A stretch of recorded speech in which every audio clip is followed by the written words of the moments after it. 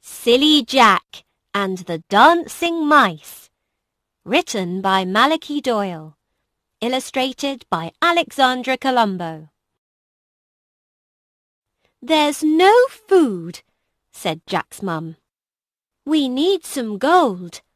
Go and sell Daisy." At the market, Jack saw a man. The man sang, his bee played the harp, and his mice danced.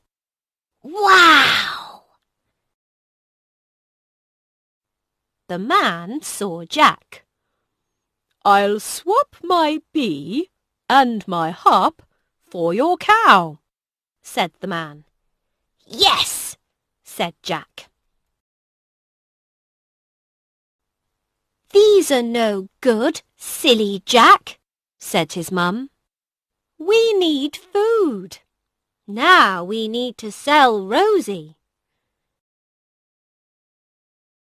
Jack took Rosie to the market. The singing man was there again. He sang, his mice danced, and the crowd danced too.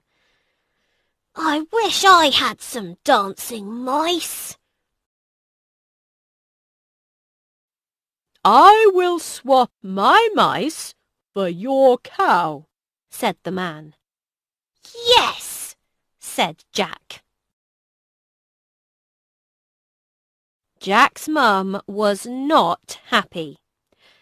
"Come back when you have some gold," she said.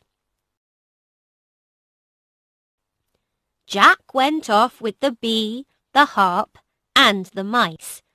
He sang to cheer himself up. The bee played the harp, and the mice danced. Soon, lots of people were dancing too.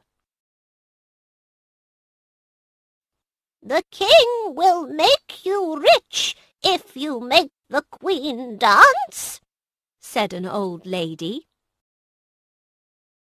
So Jack went to see the king. Jack sang, the bee played the harp, the mice danced, and people danced too, but not the queen.